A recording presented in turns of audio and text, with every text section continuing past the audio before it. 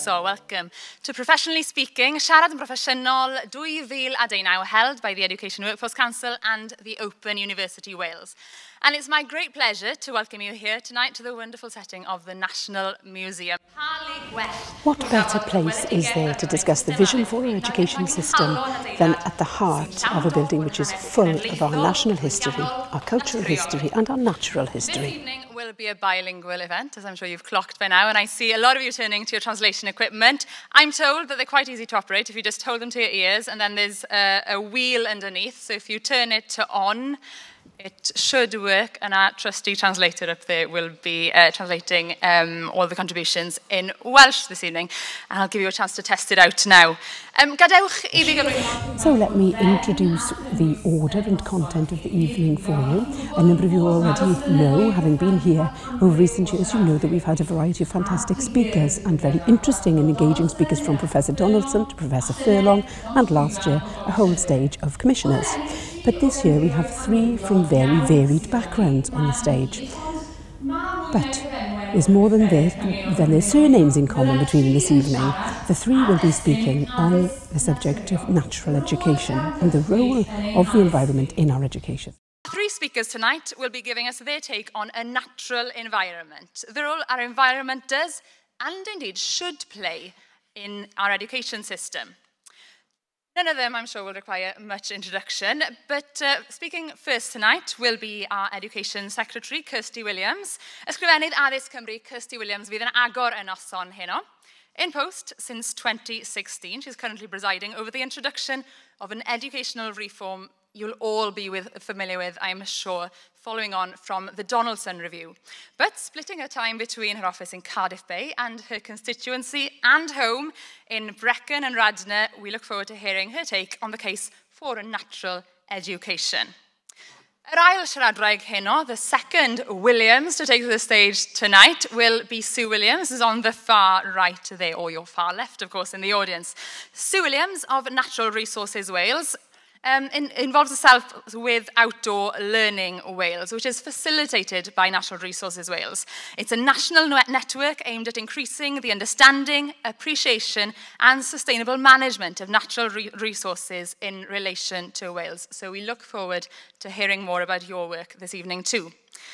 Y trydydd Williams I gamu i'r llwyfan heno, the third Williams taking to the stage this evening, will be the naturalist, campaigner, all-weather shorts wearer, TV presenter, birdman, Iolo Williams. Familiar to most of you, I'm sure, for his various TV series on nature in and around Wales, in Welsh and in English on the BBC and SOC, and most recently presenting Iolo's Snowdonia on BBC One Wales. So we look forward to hearing your valuable contribution on this issue as well.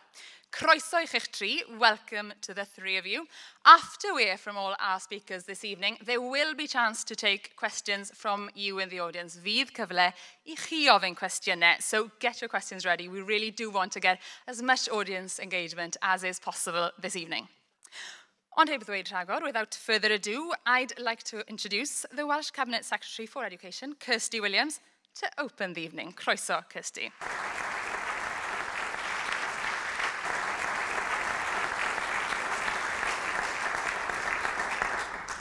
Noswaith dda, pawb, good evening everybody, and thank you very much to the EWC for the invitation to join you all here this evening. 3/4 of UK children spend less time outdoors than prison inmates. I'm sure you'd agree with me, it is a really shocking statistic. Shocking and saddening, actually. Wales is such a beautiful country, yet on average day, around 1/5 of our children spend no time playing outside at all. Now, my children are lucky. Growing up on a farm, they don't have much choice about interacting with nature. And it's also a great leveler for me too. If I go home and start to complain about a stressful day in the bay, my husband will say, really? I've had a cow with a C-section and somebody's left the gate open and the sheep have gone. Don't talk to me about a terrible, stressful day. And it does help me keep things in perspective. And we all know the benefits to children and indeed adults of being outdoors and getting close to nature. It improves our physical health and development. It increases mental health and well-being. It reminds our children, indeed perhaps it could remind all of us, that there is a world beyond Minecraft, Fortnite, Snapchat, Instagram, Facebook, Twitter. And of course, above all, more than anything else, being outside is fun. Now, our young people are growing up in a world very different to the one that I grew up in. Global connections are unlike anything we have ever seen before. A mobile phone today contains more computing power than the whole of NASA in 1969, and every day it seems like there is a new game to worry about or a new threat to safety and privacy from social media. But sending our children, or simply saying to send our children out to play, is not a simple antidote. We also know that many parents and carers worry about that too. Gone are the days of my childhood when my mother packed us off with sandwiches and a drink and didn't expect us back until tea time. As I've said, my children are lucky. They know where their food comes from. In fact, they've been on first-name terms with some of it. They know what it means if there's not enough rain, or if there's too much, or at the wrong time of year. But let's be clear, that is down purely to the fact of where they live and what their father does for a living. Not all of our children have the same advantages, and I believe it is up to us, therefore, to help and to try and redress that balance. And that's why we have a national mission for education. This mission, to raise standards for everyone, to reduce the attainment gap, and ensure a system that enjoys public confidence and is a source of national pride, is ambitious, and rightly so. I want to build an education system that works for everyone, and one that isn't just focused on grades and exams, important as they are, and believe me, they are important. If our children are happy, confident individuals, we know that they will simply be better at facing life's challenges. They will be more engaged in school, and they will have, on average, higher levels of academic achievement. I firmly believe that spending time learning about and experiencing nature and the outdoors will make our children happier. Now, in Wales, we're fortunate to have the foundation phase for our youngest learners. For many children, this is having a positive impact on attendance, literacy, numeracy, and overall attainment. Now, the use of outdoor facilities is essential to the delivery of our foundation phase. It gives children the chance to enjoy the natural world through a stimulating learning environment that supports their physical and mental well-being, as well as helping to develop their social skills. Evidence tells us that, in addition to having fun, being outdoors and active stimulates better learning for children. They actually learn better, though they might not, of course, come home quite as clean as some mums would like. By explicitly including well-being in our national mission, we have put out a very clear message that the well-being of learners is important and schools need to focus on this. And within our new curriculum, we're developing the health and well-being area of learning and experience. Within this, we acknowledge those things that we know to be true. Our environment and the circumstances we find ourselves in affect our health and well-being.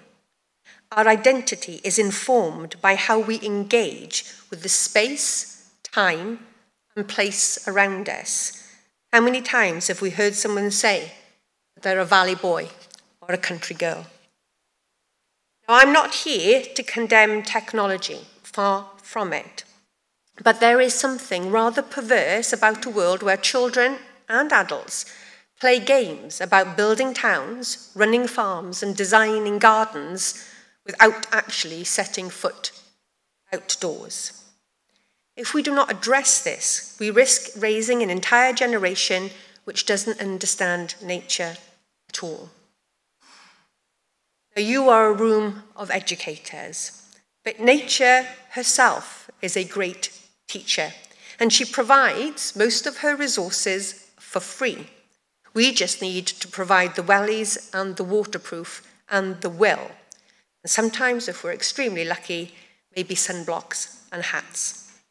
And this is where our schools come in. They need to equip young people for life.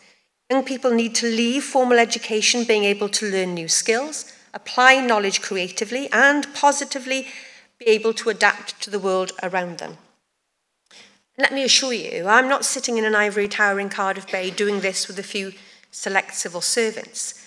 This curriculum is being developed by teachers and practitioners through our network of pioneer schools.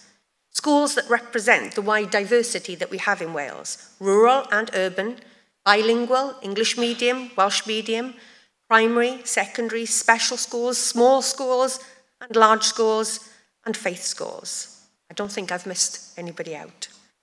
And we're not about to put nature in a box here. We know the overlaps and the interdependencies with humanities, and this links to environmental studies, citizenship, social and ethical influences, human geography, spirituality, science. We have an opportunity, a fantastic opportunity, to shape the lives of a generation and to produce the kind of citizens Wales needs now and in the future.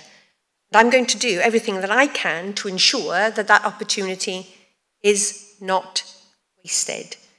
I'm very keen to hear from my fellow contributors this evening and answer your questions, but thank you for your interest tonight. Diolch yn fawr.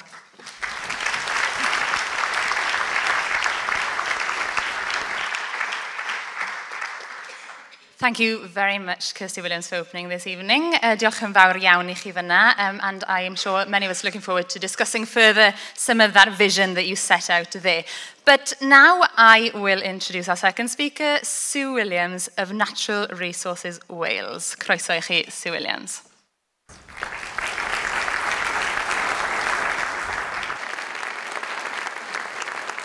Not without power, and good evening everyone, and thank you for the opportunity to speak to you tonight, and thank you for the introduction. My job title, if you need to know, is Senior Advisor for Children Education, Lifelong Learning and Skills for Natural Resources Wales. Quite a mouthful.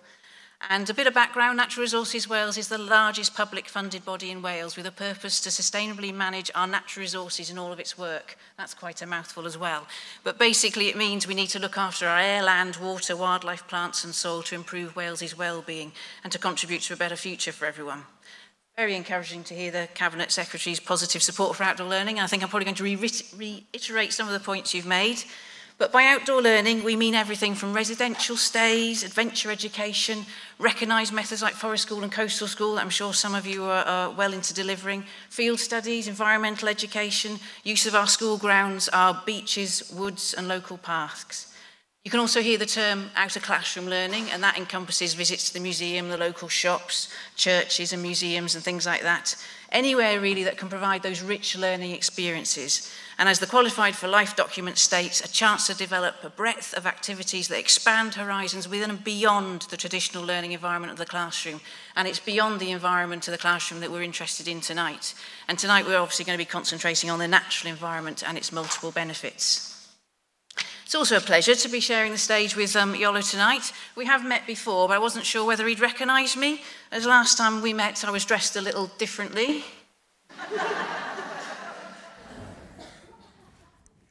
Yeah, that's me in the costume. Although I've got that boring, stuffy job title, I do get to do fun things like that. Dressing up as a squirrel, dressing up as an owl. Yeah, the morning I'd already been to the Menai Straits for the scenic shot and to the local pool. And why, may you ask? Well, I was too slow to pick up the camera, so I had to put the costume on. But actually, it was all linked with our Acorn Antics campaign. So this is live at the moment, our 2018 campaign, and it encourages education settings to get out and about, survey their local area and find 1 or 2 or 3 oak trees. That's the first challenge, because not all our young people these days can even identify an oak tree. We had a recent teacher training exercise up in North Wales, and we said to the teachers there, so how many trees do you think your classes might be able to identify? One of them said, oh, I'd be lucky if they knew it was a tree. Oh, okay, a bit more work to do there then. But anyway, once they have located their oak trees, they then need to decide whether they're a sessile oak or a pedunculate oak. So in case you need this information for your pub quiz, sessile oaks have stalks on their leaves and pedunculate oaks have stalks on their acorns. You never know when that might come in handy. But once they've done that, they need to seek the landowner's permission to collect the acorns. They need to suss out the grid reference. They need to organise their collecting teams and get out in the fresh air and do lots of walking, bending and collecting of acorns into the right coloured sacks. It takes quite a while to fill a sack. Acorns are this big, the sacks are this big. So plenty of time to breathe in all that lovely fresh air. And once the sacks are full, they have to label them, they can weigh them and work out how much they might get paid for them. Because actually the underlying reason we're asking education settings to do this is so we can collect acorns from as many diverse locations across Wales, so we can build a really genetically diverse seed bank. And they get paid per kilogram for collecting them. They drop them off at a local NRW office and then they get transported to the Forestry Commission tree nursery over in Delamere in Cheshire, and they get planted out, grown on, and eventually come back and get replanted into Wales, into the woodlands across Wales. So as well as the learning that goes on in preparing and actually taking part in that activity, the local knowledge, the tree ID, the map reading, the understanding grid references, the weights and measurements, the understanding of a sustainable crop, we also have a load of curriculum-linked activities covering various ways to measure height, width and girth and age of a tree. From the very technical tree-hugging way of estimating girth and the handspan technique, to the even more technical method of looking through your legs to estimate the height of a tree, to the actually making accurate measurements using kilometres and hypsometers. There's also activities and games to explain everything from seed dispersal and germination to how a tree works. And all of these can be taught outside in the real-world setting and then built on back in the classroom. So thinking of our new curriculum, what do successful futures look like? Probably different for each one of us depending on our own experiences and values and beliefs. We all know that a successful future isn't just about academic achievement alone. It's not a one-size-fits-all box, and it requires an holistic approach. And in terms of a holistic learning environment, Wales's biggest and best classroom is its great outdoors. So as Kirsty was saying, evidence from across the world shows that outdoor learning promotes academic attainment through hands-on learning, and it enhances the cognitive and emotional processes that we need to learn. And this in turn can support the delivery of the four purposes, as the natural environment is vibrant and flexible, and it basically gives enough space for all the interests of all the different learners and can enhance their abilities as well. Same goes for the 6 areas of learning and experience. We're just beginning to see what those might mean for us in the future. But the experience part plays to the strengths of learning in nature, and hopefully you can see from that one simple activity of collecting acorns how activities rooted in the natural environment, excuse the pun there, can work across the 6 areas, providing opportunities for increased physical activity, understanding biological processes, communication, literacy, science and technology. And if you saw the How a Tree Works activity, you could also appreciate the links to expressive arts. There's quite a lot of movement in that one. There's also all the opportunities for wider skill development, the problem solving, the critical thinking, the teamwork, assessing risk, increasing environmental awareness and increasing self-confidence in new situations, and links to the world of work, and also having fun while you're doing it. So why is nature so relevant to learning?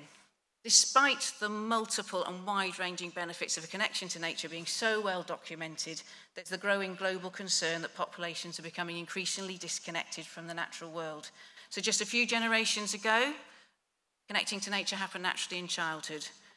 Being outside in natural spaces with our friends for long periods of time, playing and interacting no longer is the norm, and it's impacted on a variety of ways, including the reduction in childhood roaming, which is well documented now. We're told there's a dramatic rise in children's screen time, so less time to be physically active, so children are living in a 2D world and not a 3D one. Vitamin D deficiency due to lack of sunlight is actually leading to a rise in rickets. Who thought we'd ever hear that? And we're being warned that increased short-sightedness in children is probably due to a lack of daylight. There's also young children with a lack of balance and coordination because they never walk on uneven ground. They're always on tarmac, on nice straight pavements. And a real concern for NRW is the reduction in environmental knowledge and understanding. And in his book, Last Child in the Woods, Richard Louvre states, for a new generation, nature is more abstract than reality. Increasingly, it is something to watch, to consume, to wear, to ignore. So you may have heard of terms like nature deficit disorder, which Louvre coined, and also environmental generational amnesia, that's a mouthful, where modern children's baselines for healthy environments are degraded generation by generation, and it leads to adults with little understanding of the nature and its resources. So an extreme example is this: if you've never drunk pristine water, then dirty water is the norm. So, bit of audience interaction then. Anyone like to hazard a guess at the percentage of children who don't know the difference between a wasp and a bee? I expect some of you have seen these infographics before. Any ideas? Are you phoning a friend? Well, 50%, it's been revealed, there we go.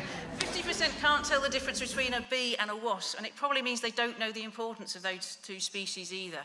So what about children who can identify a dialect then? Higher or lower? Higher. How much higher? A lot. 90%. And probably with a new series of Doctor Who, that's going to go up to 100, isn't it? Okay, so childhood obesity. It was about 7% in the 1980s. How much in 2012? Higher or lower? Higher. Any guesses? 30, 15, 24. It's actually 18%, over double, and we know that's rising, so that's probably much higher now. And hours a week on the screens. 20? Any advance on 20? Feel like an auctioneer. Okay, reveal please. 50 hours a week. It's not a lot of time for sleep, really, is there, left with all of that? Okay, and lastly, children's roaming distance, 6 miles in 1915. I mean, I was a child of the 70s, early 80s, and I remember doing 6 miles then as well. So how much now in 2015? 300 metres? Half a mile? Right, can we reveal, please? 300 yards. That's barely outside the front gate, is it, really?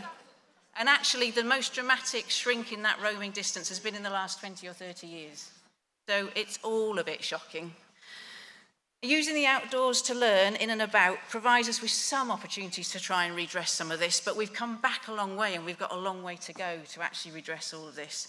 But if we make the connection in early childhood, it establishes a blueprint for later life.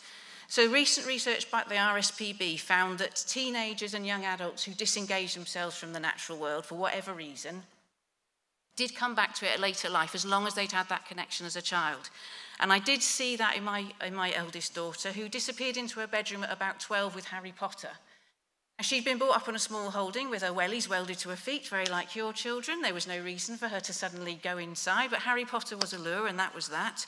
She only came out to tell us what an awful place it was we lived in, and the fact the bus didn't run quickly enough for her to go and see her friends. Now, as an adult, she lives in one of the remotest villages in North Wales. I doubt they've ever seen a bus. And her wellies are back on her feet, and she's back embracing a farming life. And I was really interested to see that. It's lovely when you see a bit of research and you can actually relate to it yourself.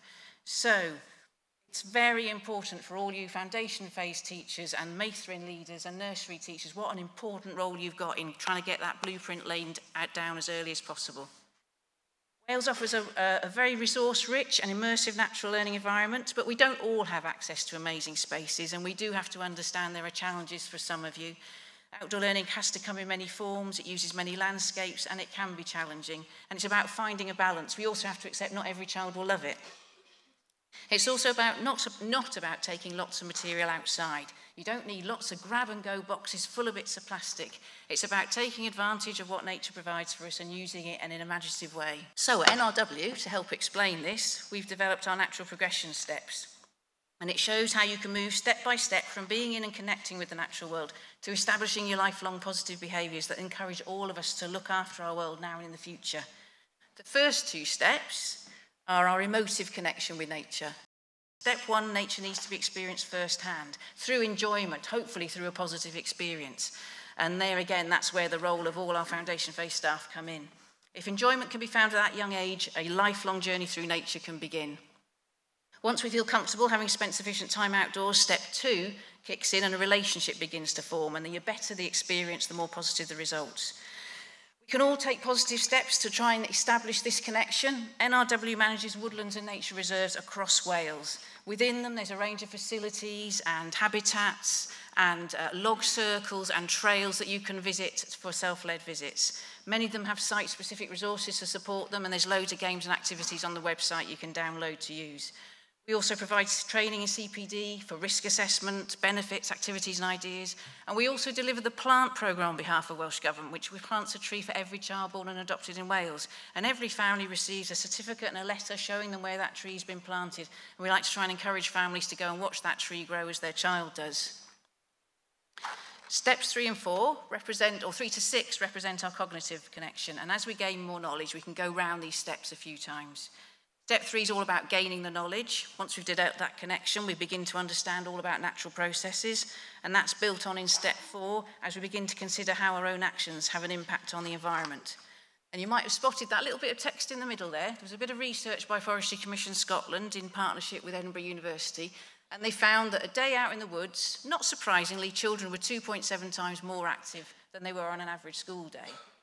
What really knocked their socks off was the fact that they found that they were 2.4 times more active than a day with timetabled PE.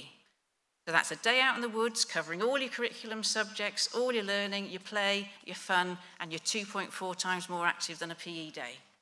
Really says something, that. Step 5 sees us taking a personal position. So we've got a deeper understanding of how the natural world has developed, and we form our own opinions. So our opinions on climate change or our stance on recycling. NRW has introduced a number of resources at GCSE and A level, and also Welsh-back individual and group challenges that allow learners to examine real-life environmental scenarios, from flooding and fly tipping to water quality and forest planning. They can examine a real-life problem, analyse the data, and come up with the best opinion on the best course of action. Lastly, step 6 sees us influencing others. Hopefully, what the speakers tonight will do and what you as teachers and educators have the opportunity to do daily. You're the custodians of our future farmers, environmentalists, engineers, rangers, countryside wardens. You have an enormous role to play in helping our younger citizens enjoy and feel comfortable in the natural environment so they can understand and care for it in later life. However, no matter where we are on the steps, we all need a little help and support. So there are a range of learning networks available out there to help you. The main one is Outdoor Learning Wales, and I believe we have some members of the Cardiff network group here tonight. Can we have, oh, little waves. They are great. So Outdoor Learning Wales is a partnership between Natural Resources Wales and the Field Study Council, and it aims to raise awareness of first-hand outdoor learning opportunities. There are about 18 to 20 local groups around Wales, independent, locally managed and free to attend. They're not all active at any one time because they come and go depending on local need. And members include teachers, educators, landowners, environmental charities, local authority reps, basically anyone interested in nature and outdoor learning. Members share good practice, they take advantage of CPD and skill shares, receive a monthly newsletter, work with like-minded people on joint projects and programmes, some of which are eligible for funding. There's a website, loads of resources, an active Facebook and a Twitter account. Yes, we can embrace IT when we need to.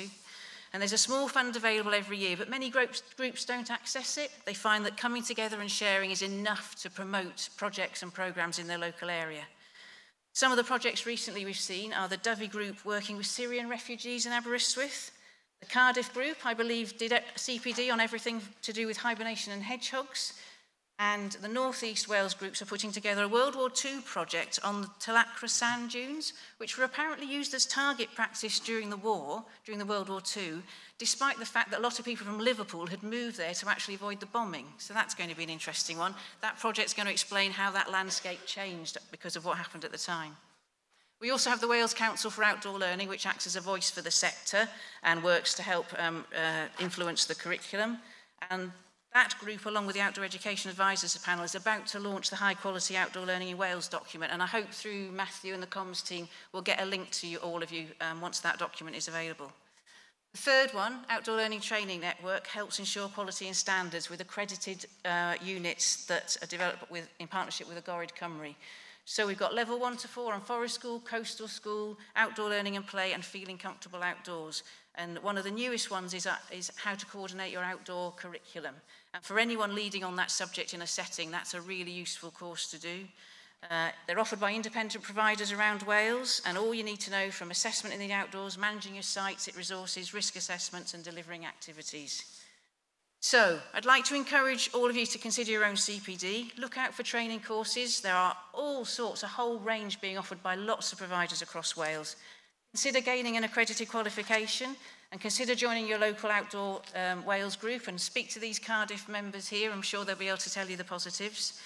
There's a couple of conferences coming up in North East Wales and South East, one run by the local groups, showing how you can deliver the 6 areas of learning, and they'll be advertised shortly. My colleague Catrin, who's up there somewhere, there she is, will be around afterwards if you want to know anything more about what NRW or OLU can offer. And if we can't help, we usually signpost you to someone who can.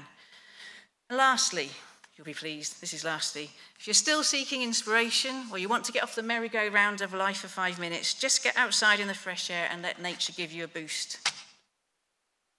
Squirrel suit's optional. Thank you.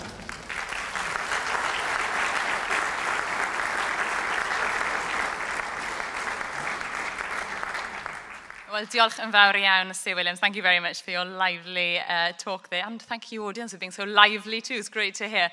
Yn cloi'r noson o ran y siaradwyr...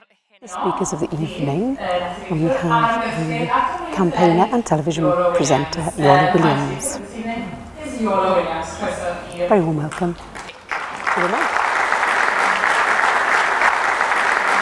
Nice one, thank you. Diolch yn fawr. I'll start in English, but I will go over to Welsh later on because I want to tell you a little tale about my childhood, really, and huge influence on my life and why I do what I do now. But to add to some of the stats and some of the facts and figures that we've already had, what really turned me on to how desperate I think the situation is, when I read 4 years ago now, I was down in London and someone said, have you seen this? And it was in the news. And it was the fact that the Oxford English Children's Dictionary had discarded words that it thought just weren't relevant to youngsters today. And amongst those words were buttercup, were bluebell, and conkers. I just couldn't believe it. I was quite stunned. And that, I think, was when I realized just how detached we'd become from wildlife, from our countryside. I was genuinely shocked by that. I knew it was bad, but I didn't realize it was that bad. Right, I'm not a politician. I'm not a teacher. I don't make policies. I can't influence them at all. So what I thought I would do is I would tell you about my childhood. Idyllic in many ways. I was very, very lucky. Felly, I'm going to go over to Welsh now. Okay, there will be no technical terms. And I'll tell you what else I'm going to do. I'm going to move around. I'm going to move around because I like moving around when I talk. And it also confuses the 2 cameramen in here as well. So I was really very fortunate to grow up in a small village called Llanwddin in mid Wales. And my mum and dad were very, very supportive of taking me out for a walk. But if I were to ask every one of you here if there was one particular person who was a major influence on your life and what you do today, I would imagine that all of you would say perhaps it was your mum or your dad or an uncle or an auntie or a big brother or even a teacher. Very many of you, I'm sure, would say it was a teacher. A teacher, an influential teacher, is really worth his weight in gold.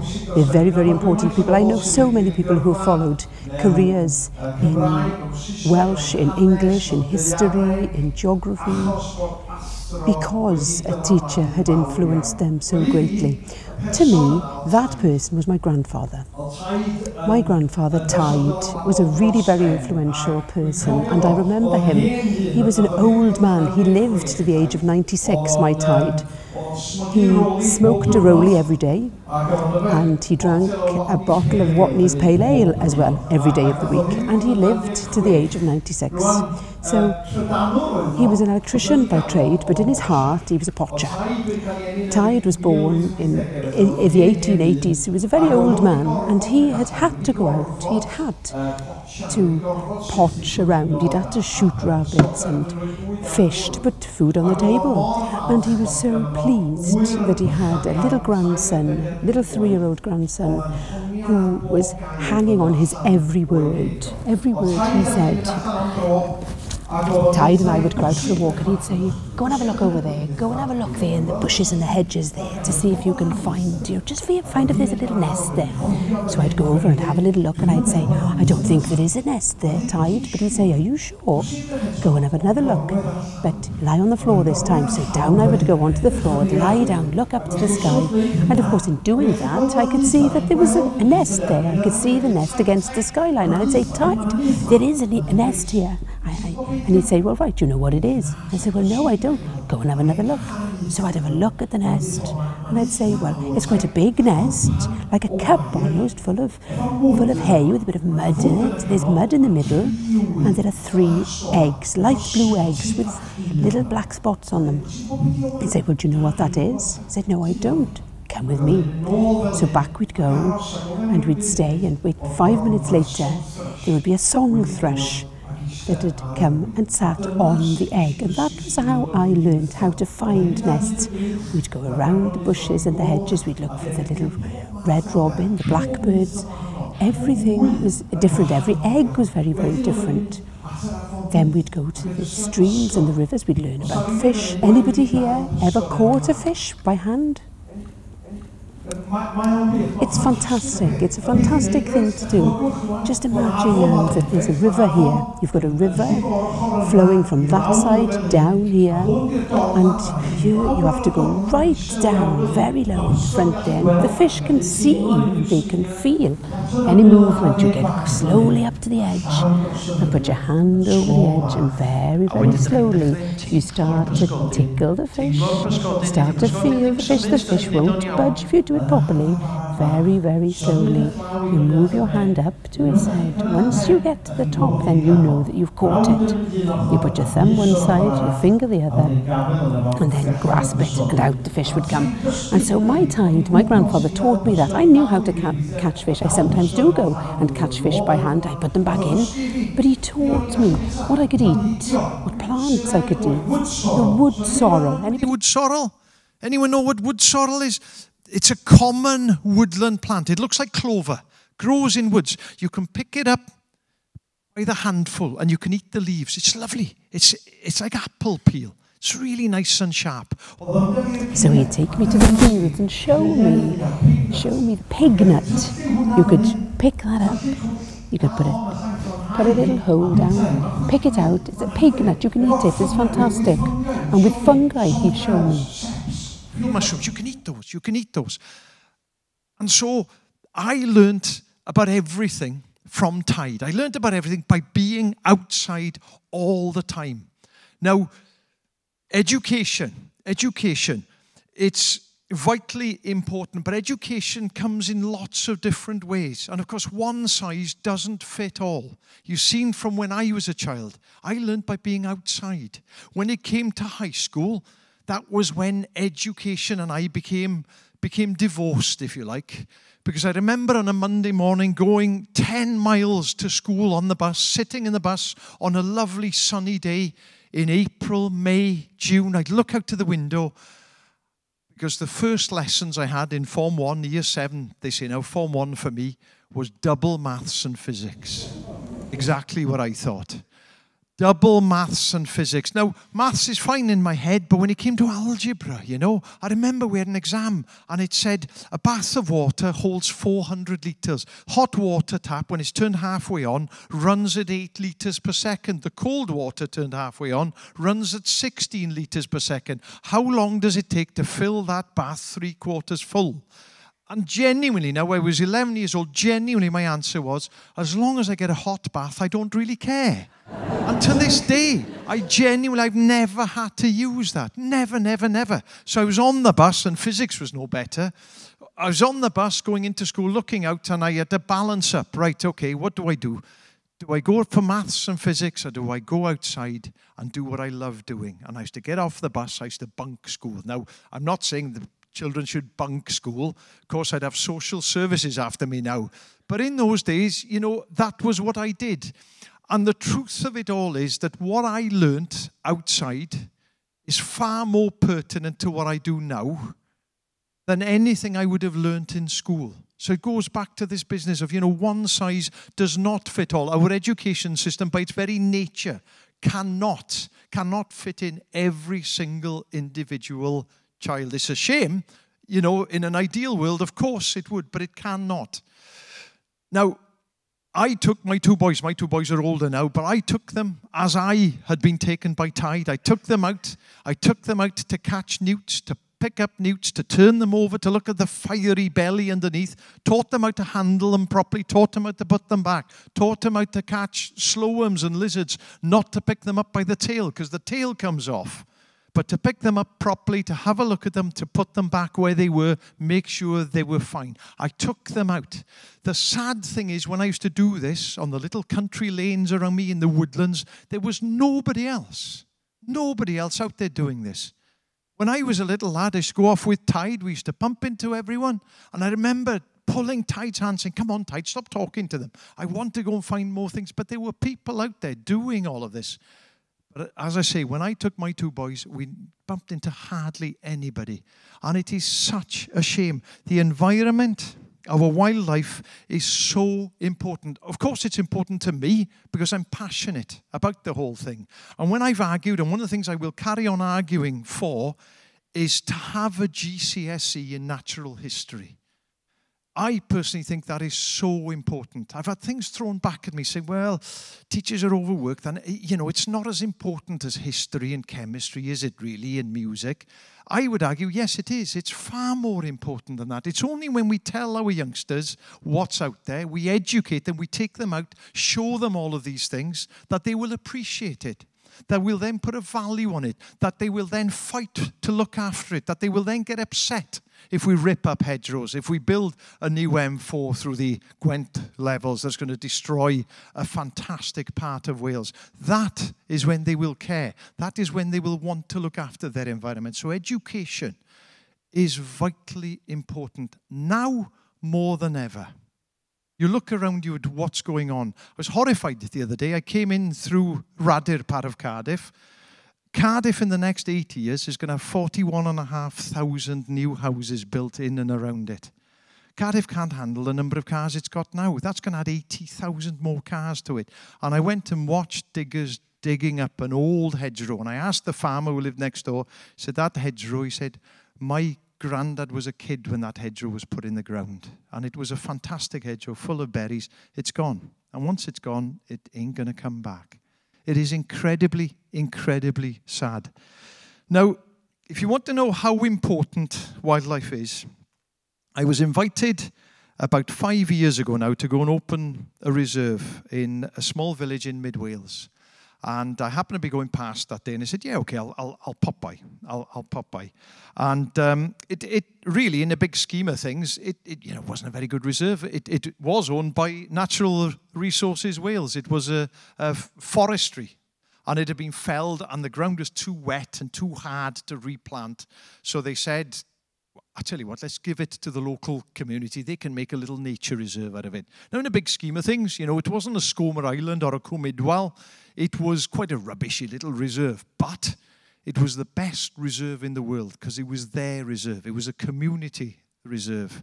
And the local builders, the local farmers had come out. They dug a path all the way through. They dug some ponds there. They planted some trees. Some of the willow and the birch had grown there anyway. And they asked me, would you come down and open it? So I went down, and blow me, I arrived expecting 2 men and a whippet. The whole village was there. Oedd y pentre cyfa wedi dod allan. The whole village was there, and the school had closed for the afternoon so that all the youngsters could come out and see this opening. So I got there, said some words, God knows what I said, cut the ribbon, and then I said, come on, let's go and have a walk. So we walked in, and within 5 minutes, I'd found an elephant hawk moth caterpillar. Now, those of you who've never seen it, it's about the size of my middle finger. And the adult moth is beautiful. It's kind of lime green and pink. But the caterpillar is grey-brown with 2 big eyes one end. And if you tap it on the back, it rears up like an elephant's trunk. Now, by the time 40 kids had tapped it on the back, it was too tired to rear up on its back, but they were all mesmerized by this. They came and had a look at it. Oh, look at that, that's brilliant, that's brilliant. So we then put it back on some rose bay willow herb, made sure it went back, and I explained why, because that's what it eats, that's what it was. So we put it back exactly there. We moved on. There were some dragonflies and damselflies. I went out and had a look in this little willow tree and had a look in it, and I thought, I'll have a look in here, didn't find anything. Walking away when a little voice, little girl, 8 years old, shock of blonde hair, Megan, said, sir, and I turned around and said, yes, sir, look what I've got. And I went over and had a look, and blow me, she'd found an eyed hawkmoth caterpillar. It dwarfed what I found. It's a big, huge thing. It's kind of lime green with lovely yellow lines. It's a stunning thing. So I said, Megan, that's fantastic. Bring it over here. Hold it carefully. Bring it over here. And she brought it over. Whole school came round and had a look at it. And I said, no, what's important is that Megan holds it. Megan found this, so Megan holds it. So she held it out and showed everybody. And I said, okay, Megan, now you were allowed to go back and put it exactly where it was. Put it back on there. There you go. Good girl. Brilliant. There we are. So we then walked on. We saw a few other things. Chiff, chaff, willow warbler, whatever it was. And at the end, I said, diolch yn fawr, thanks for coming, everyone, blah, blah, blah, goodbye. So the school they were going to walk back up. One teacher peeled off and came back around, and she said, that was fantastic, she said. Not me, but she said, that was fantastic, she said. And I said, why? She said, because Megan is one of those children who doesn't quite fit in school. We have sports day. We play soccer, we play rugby. The girls will play soccer, they'll play netball and hockey. We have some very good athletes in school.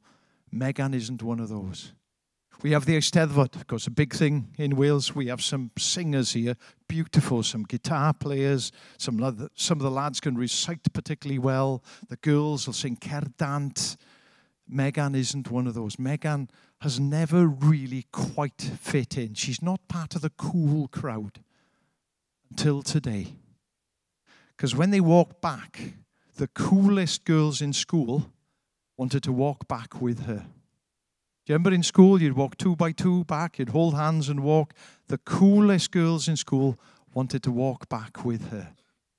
So just finding that one caterpillar had made Megan fit in.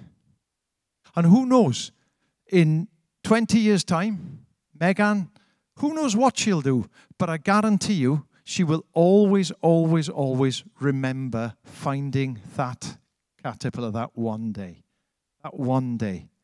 And that's why you and the roles that you play are so very important. We have to get it right with the youngsters. We have to get it right with the next generation. We have the tools. We have the Future Generations Act now. On paper, it looks fabulous. In practice, at the moment, it's not delivering. It should do. It needs funding. And it saddens me because when I was in school, every single school had a nature table. Some of you will remember that. We had a wasp nest cut in half and turned on its back so that you could see inside a wasp nest. We had 1 or 2 old nests on there. We had leaves, oak leaves and ash leaves and sycamore leaves, all of these things on there. And more than anything else, we had frog spawn. We had an aquarium with frog spawn.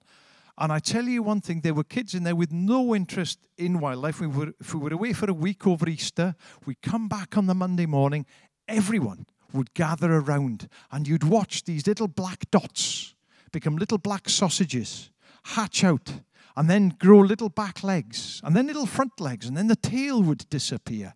And I learnt the longest word I've ever learnt, metamorphosis. I haven't learnt anything longer than that even since then. And then we'd watch them become little frogs. And then the teacher would say, and it was a momentous day every year, say, right, time for all of us to take these back to the pond. And the whole school would walk back to the pond with his tank and release them back into the pond. It was an annual event. Conkers, I walked through Butte Park the other day, and it saddened me to see conkers lying on the floor. There's nothing quite like a fresh conker, is there? When it opens for the first time, the colour, it is beautiful. It is nature at its very best. When I was little, a conker would sit on the floor for 5 seconds maximum. It would. It would be picked up straight away. Game of conkers in school. Now, it honestly saddens me when I walk around. I see conkers everywhere. And I just think, you know, what's happened to us? Nobody plays conkers. I know health and safety is one thing. Don't start me on that. Otherwise, you'll be here for 4 hours listening to my rant. But we've forgotten about all of these things. When I am older, when I am in my wheelchair, I'll be telling my 2 boys, I'll be boring them to death about me as a child, listening to Skylarks. Walking to the shop, mum asking, would you go, Broffesiynol CGA, go and get some eggs, and listening to grasshoppers on the bank all the way down and all the way back up again. I don't hear that anymore. They're gone. I saw a picture of myself as an 8-year-old with my two brothers the other day, and something I hadn't noticed before, there were wires up above us, so it must have been August, September, and there were about 50 house martins on there. When was the last time you saw that many house martins? You know, I haven't seen that many for decades. And it's only when they've gone that we'll miss them. You think of all the poetry in English and Welsh that's written about the song of the skylark, about the curlew, about the lapwing, about all of these things. So it's far more than just wildlife. It's part of us. It's part of our heritage. It's an important part. It's part of our culture. It's in us. So it's vitally, vitally important that we look after it, that we don't lose it. In order to do that, we need education, education, education. So please, some of you I know, I was able to speak to some of you earlier, do a fantastic job. And it's not right that often it depends on the will and the enthusiasm and the knowledge of one individual, 1 or 2 in a school. It should be an integral part of the national curriculum. It should be, we should have a GCSE in natural history so we can reconnect youngsters with wildlife. We've all seen, when you do it, you take them pond dipping. They love it. Children are supposed to get muddy. Children are supposed to get wet feet. Children are supposed to walk through cow poo. That's what children are supposed to do. And they're not having that opportunity. And that's because we are robbing them of that. So please, go home. Please be inspired by wildlife. Wales has got some of the best wildlife in the world. It really has. Be inspired by it and be inspiring. Diolch yn fawr. Thank you very much.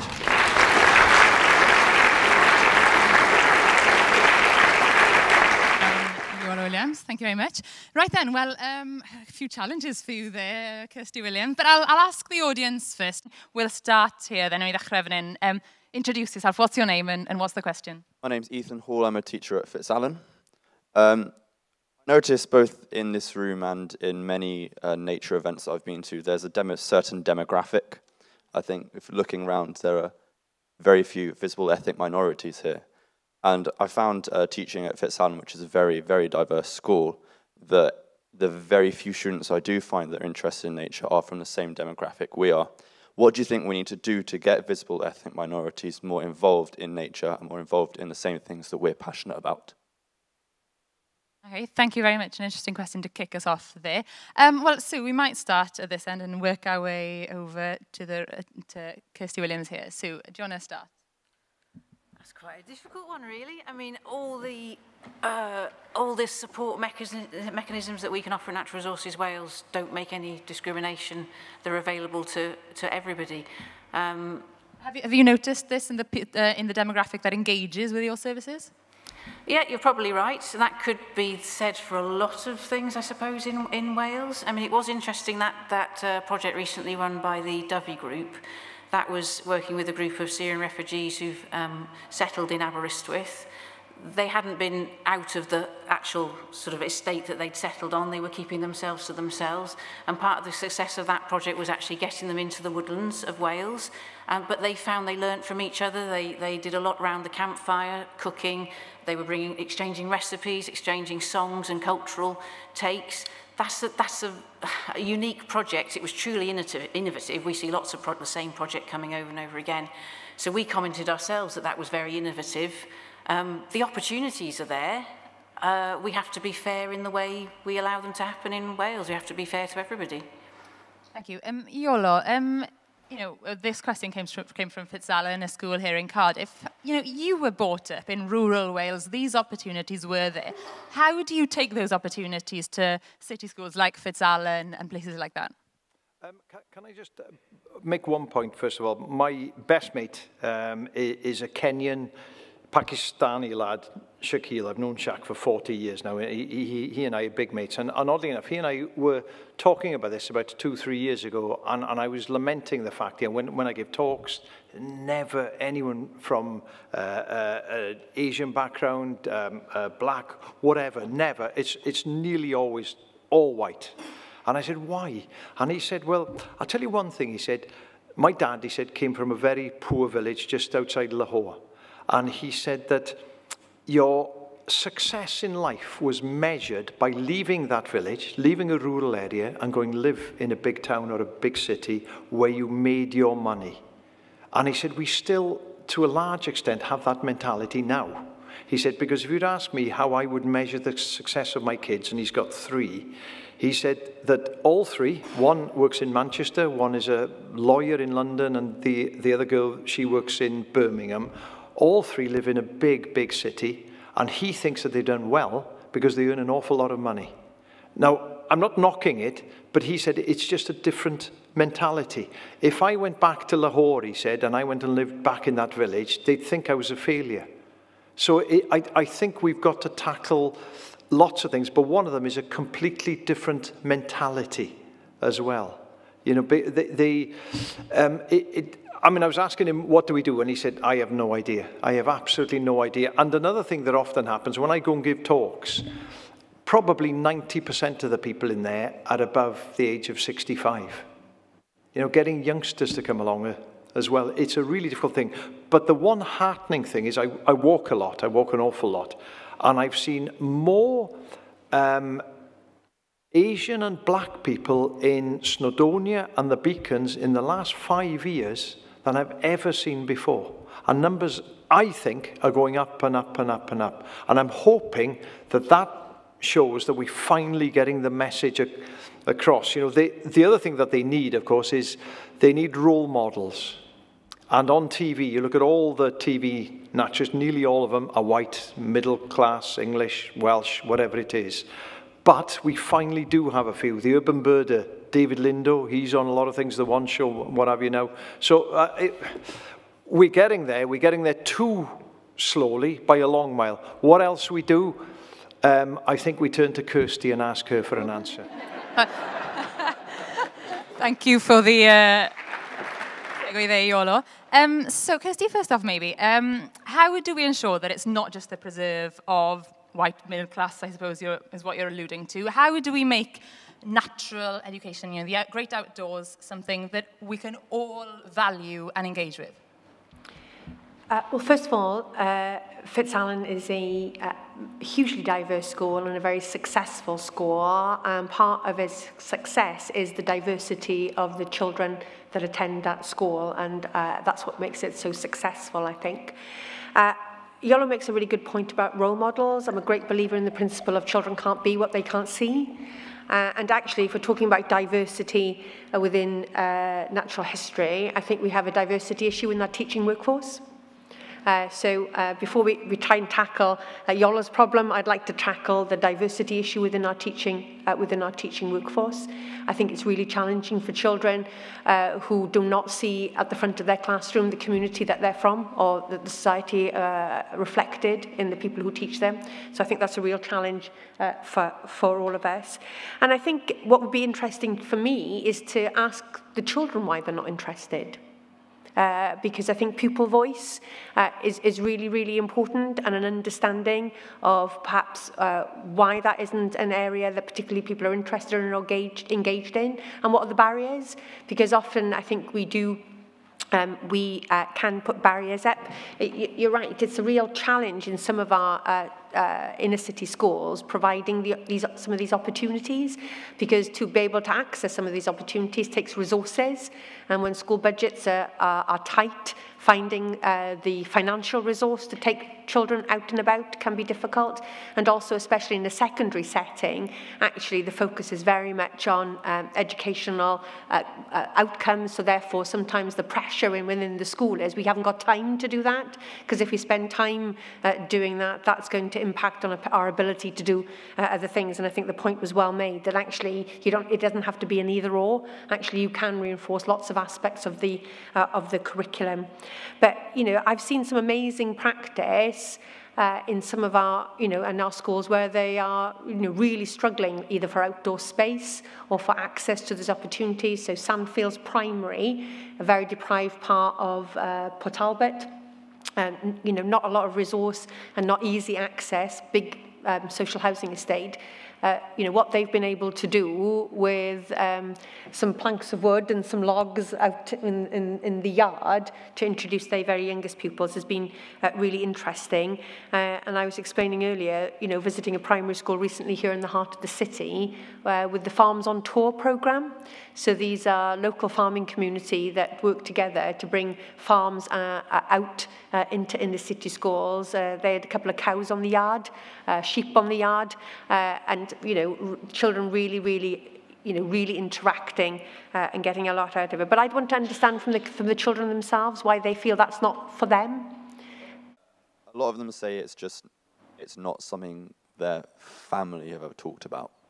So that kind of comes back to what Iolo was saying. It's some of the culture. And additionally, it's because they would rather play Fortnite.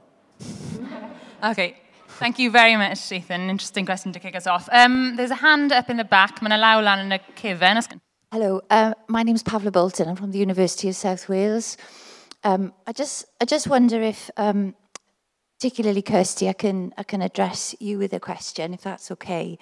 We've heard a lot tonight from Sue and from Iolo about presentation of data and facts about the importance of children being reconnected with nature, the effects it has on their well-being, the effects it will have on the sustainability of our planet, really. And if we are taking words out of the dictionary so they don't know what a conker is, well, I don't know where we're going with that, to be honest. My question is, will the new curriculum have a specific requirement for children to be educated outside as part of the holistic curriculum? Because I think that's got to be one of the ways we capture children's awe and wonder back into their learning, and I think it's a really important issue. Thank you very much for the question, a very timely one as well. So, Kirsty Williams, will the new curriculum have an explicit reference to outdoor learning, is what we're asking. Will we see that explicitly referred to? Well, the legislation that will underpin the curriculum is currently being developed at the moment, and it's too early. I can't give you a commitment here and now that will have that explicit wording on the face of the bill. I think what I'm more interested in, again, in understanding is why schools need that explicit on the face of a bill statutory underpinning. There is nothing to stop a school now engaging in this agenda, and I'm concerned that the only way we can do it if we make it a statutory underpinning, because it's actually got to be the new curriculum, and indeed the current curriculum. And I want to reassure Iolo, he talks about the things that he experienced and witnessed as a child. I can tell you, I go to schools every week, and lots of this stuff is still going on in our schools. The idea that nothing like this happens in our schools is not the reality of most schools that I go to. So what we're trying to avoid in drawing up the new curriculum, and especially the legislation, is having a long list.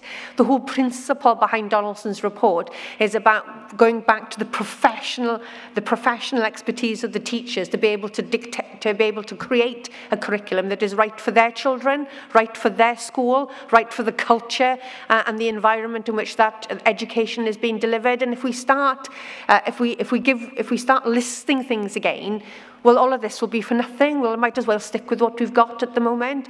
But what I struggle with is the idea that you need me in a piece of legislation to tell schools this is what they've got to do. Just picking up on this, maybe a point people would make is, at the moment, we know that people are measured on A-level results, GCSE results, PISA results, pressures on yourselves for that.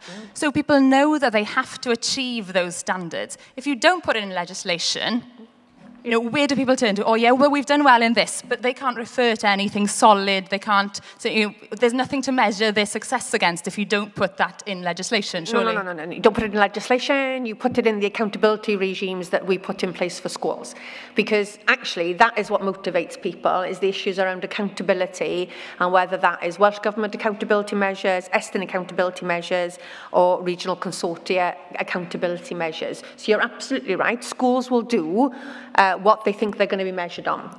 Really good schools spend a little less time worrying about that, but, you know, so schools will do what they think they're going to be held accountable for, and that's why we're changing our accountability regime, because at the moment it is all focused on levels, GCSEs and A-level performance. We're changing that to say, actually, we need our education system, yes, to be making sure children leave with the qualifications they need, because they need them.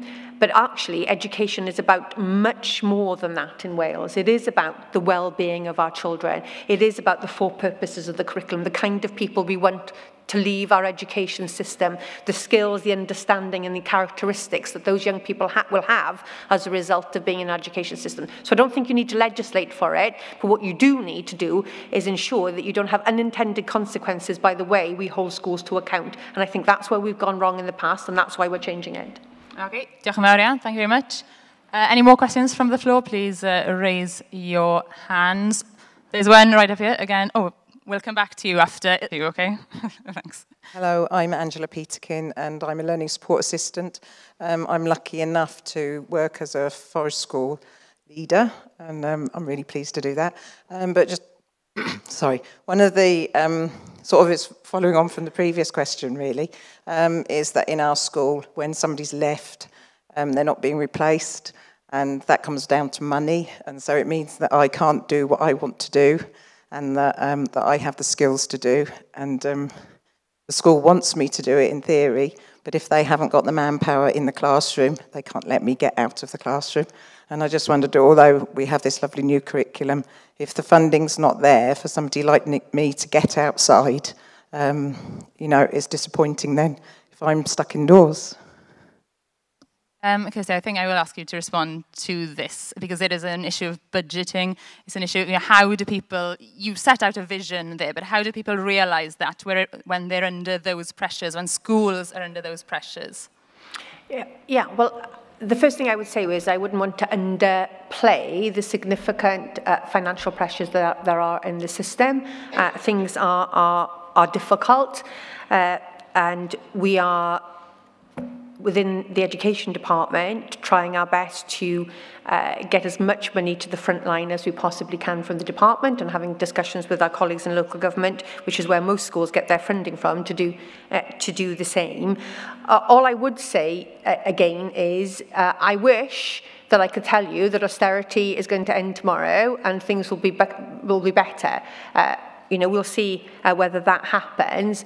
But again, it is about, you know, either using either using the difficult circumstances that schools' budgets certainly face, just not to do things, or finding creative ways around those problems.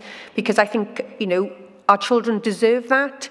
We're never going to be in a situation where we have enough money, I think, that would please everybody. So we've got to be creative with the resources that we have got to try and find these opportunities. Now, I know that's not easy, but that's what we've got to try and do, is to work within the constraints of what we've got at the moment to try and, you know, be as innovative in these challenging times as we can, because otherwise the children lose out.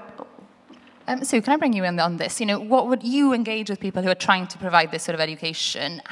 What would your advice be to somebody in that situation? How can they manage those pressures? Yeah, I think I do agree. There are schools that do amazing things. Ysgol Sanshore up in North Wales with its school farm and its school zoo. You know, there are standout schools doing amazing things. But those schools don't see outdoor learning as a bolt-on. So they don't see forest school as something you do only on a Wednesday morning, so therefore you need to be timetabled to be released. They have it woven into the school. So I think probably if we can't have legislation within the curriculum that states outdoor learning is statutory, we have to build it into teacher training so that all our teachers coming out can understand how outdoor learning just sits underneath everything, that you can assess in the outdoors.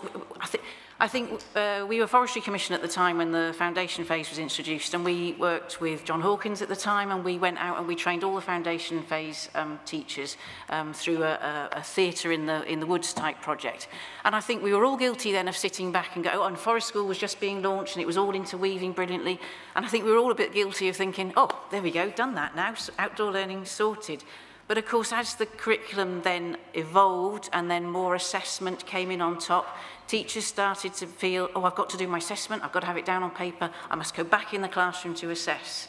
But you can assess, as you know as a forest school leader, you can assess just as much maths and literacy outside as you can in the classroom. So if we could get that wider understanding of how everything all links together, and it's not a standalone thing that has to be timetabled just as a ring-fenced item, then I think we could help move things forward, and then it wouldn't be seen as just a budget issue. It would be interwoven and much easier to release staff back into the outdoors. Okay, thank you. I know there's so much more to say, but I really want to get one more question in before we have to wind things up. So I will take a question from myself. If you can introduce yourself and tell us what your question is. I'm a teaching assistant in a city school, Adamsdown. I'm also from Kenya, so that's a bit different. And I'm also a scout leader in a village down in Surrey. And just to mention what Sue Williams said, that a research carried out in Scotland said that children who went out were outside learning were 2.4 more active than a PE day. And considering as this is so important and it's really dire at the moment, have the schools or would the schools consider to alternate instead of having actually a PE day and having an outdoor learning event instead of PE and alternating, or doing actually just outdoor learning instead of PE? Is that something that could be, beneficial to the children? So I might ask Iolo about this because he had an interesting take on school days. Iolo, if you were really going to introduce your vision of a natural education, what would you substitute? What would you put it in place of? Because surely you acknowledge that what children are currently learning, the curriculum is important. Is it? Do you appreciate that maths, science, Welsh, English are very important? Well, yeah.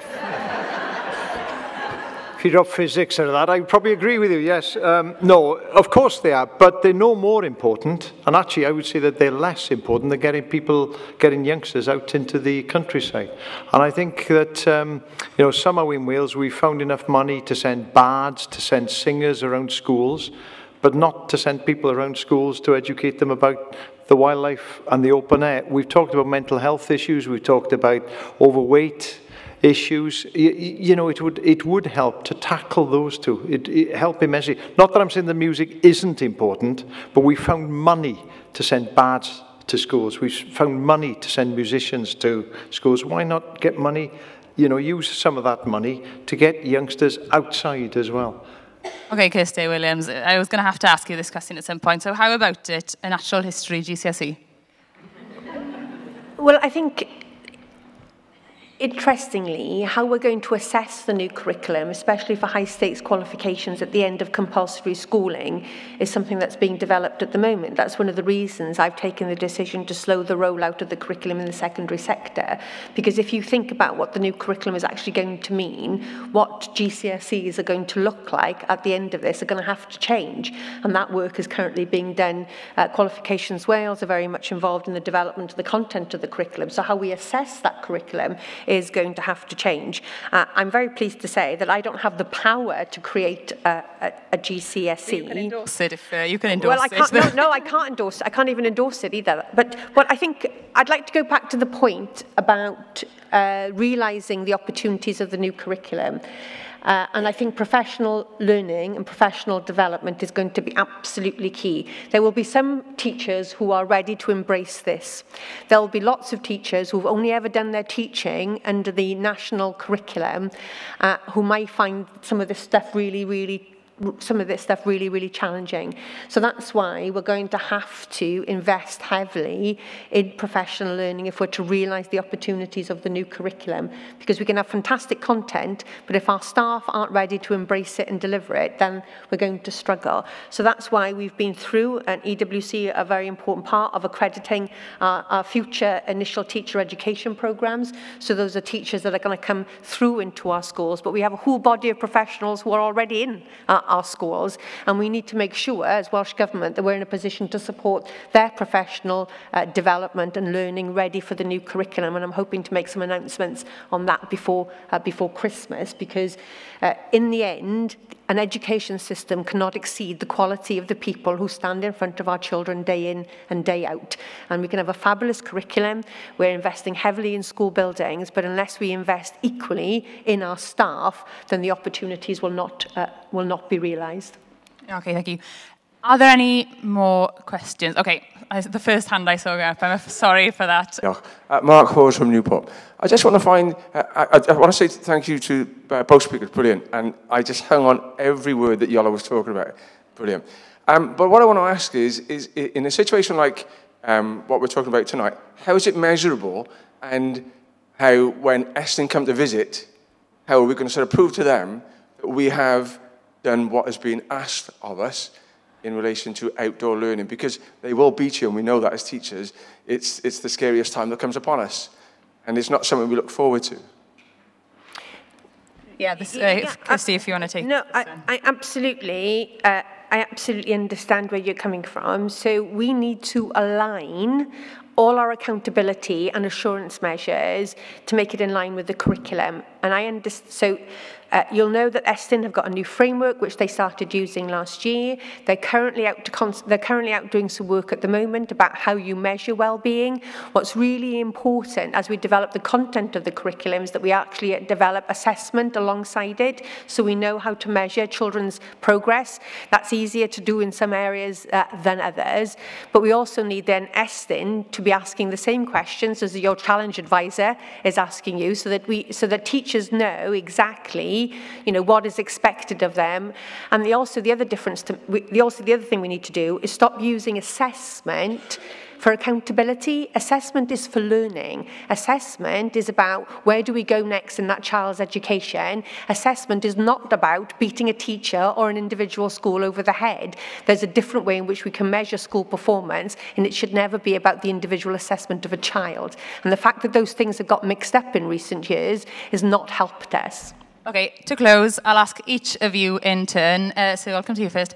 If you can keep it brief, because I'm going to wind up with this. In your vision of, a realised natural education, what would your vision of a school lesson look like?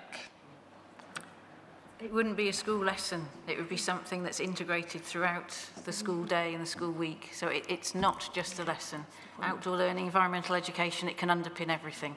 So I think that's what I'd love to see. I'd love to see children with equal access to the indoors and outdoors, but also taking their history outside, their geography, their maths, their literacy outside, but also knowing what a conker is, being able to identify an oak tree, everything just interwoven to...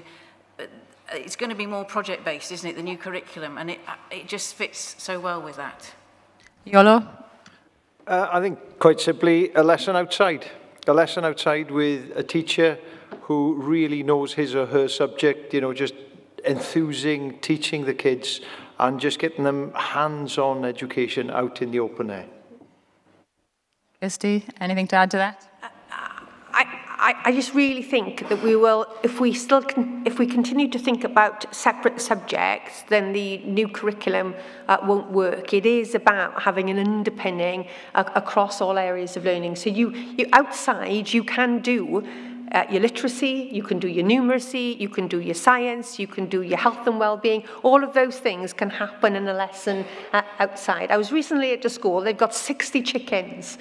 And they use those chickens as a as a learning resource. Those children use those, they take responsibility for those. They actually raise quite a lot of money for the school because they flog the eggs to the estate in which the school is situated. Every aspect of what we would expect a child to be gaining from their primary education can all happen outside with those chickens.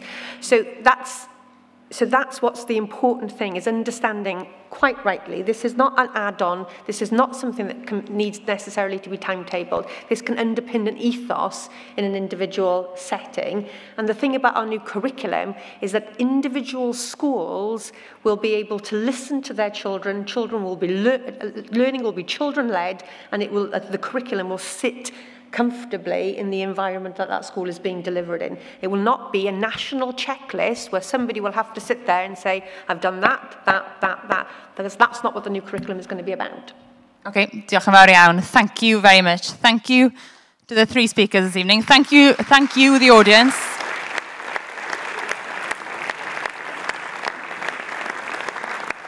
Thank you very much for being a very engaging audience as well, and thank you for your willingness to contribute. It's always wonderful when we've got such great audience engagement. I'm now just going to quickly hand over to Angela Jardine, Chair of Education Workforce Council, and Louise Casella, Director of the Open University.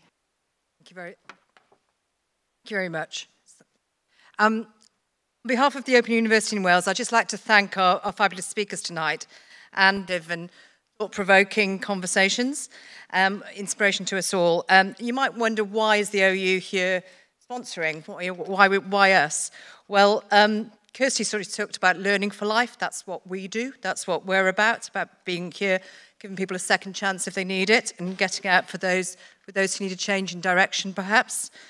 Sue talked about reconnecting in life with things that you might have connected with as a child. And again, we can help with that. We can be there for those things. And I think Iolo's tales of school not being for him are tales we hear day in, day out from our students who come back to us later to learn more. So lots there for the Open University to connect with. And we're delighted to sponsor this evening's talk. And one of the things I'm not going to apologise for is the amount of screen time we create. We create it for our learners, and we create it in co-production with the BBC about learning about the future. And we are the university that co-produced Blue Planet, and perhaps doing some of the work that's the research behind the work that's now creating that social movement behind dealing with our overuse of plastics as a generation, perhaps. But how much better not to have to do that with future generations? How much better to build that in to the curriculum from the outset, so there's that connection in the early years with the world that we live in. So congratulations to the Education Workforce Council on tonight's event. We're delighted to have been sponsors of it and to be part of it. And congratulations, more importantly, perhaps, to those who are behind this movement for a natural education. And we look forward to that coming into force. So thank you very much all.